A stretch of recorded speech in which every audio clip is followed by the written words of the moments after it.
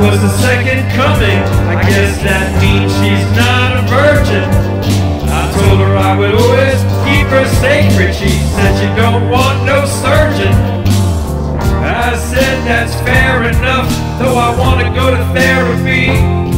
She said that's okay, as long as I'm ready to handle my enemy. I'm afraid of my wife. I'm afraid of my wife. I'm afraid of my wife.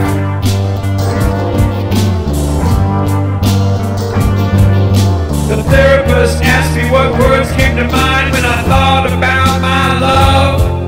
I accidentally said pain, wet my pants and then gave myself a shove. I said I like her discipline, she's the warden I never had. When I was growing up, nobody told me just how bad I am. And she lets me see the real me when everybody else blows smoke. I'm not even religious yet, and I know my life's a joke.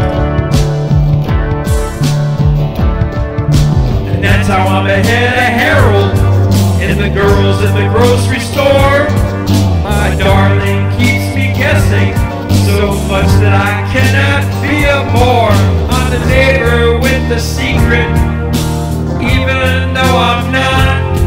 I'm just afraid of my wife exposing any more rot. I'm afraid of my wife. I'm afraid of my wife. And I'm afraid of my wife.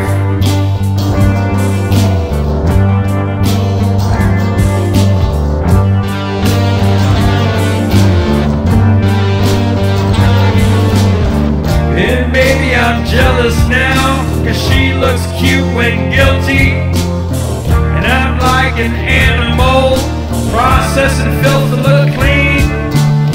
'Cause that's the standard now, though she won't let me believe that.